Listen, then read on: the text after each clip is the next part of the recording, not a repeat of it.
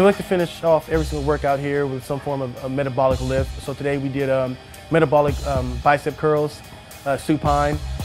For the athletes, they did 2 sets, 30 seconds. The athletes love it. It's kind of a finisher. It's a huge challenger.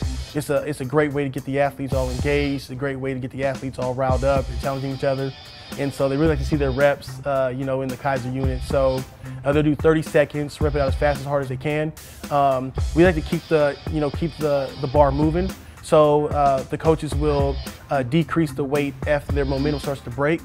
And so we'll start off with about 40 pounds of air for the first set and go to about 30 pounds of air for the second set, decreasing the weight as the athlete's degree of difficulty for the lift goes on through the reps.